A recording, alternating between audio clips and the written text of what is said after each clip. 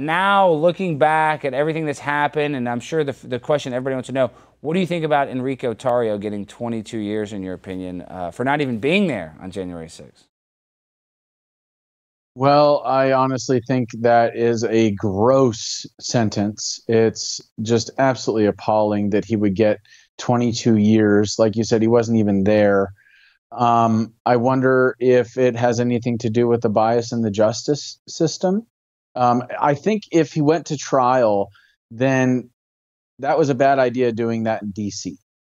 And then when you went to trial, though, Jake, did you have to go to a D.C. court, or where was all your stuff handled? Well, I didn't go to trial. Yeah, I know you took that's smart. You got to take a deal. But these people don't realize. One of my friends got 19 months, and now his name's Luke Coffey, and now he's looking at a lot more time potentially. I think you have to make a deal, even though it's a deal with the devil. They're never going to give you a fair shot. Well, I definitely never made a deal with the devil.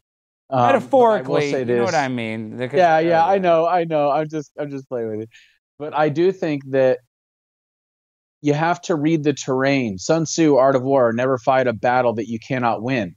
You don't fight in a battle where it is uphill, it's at night, and it's raining.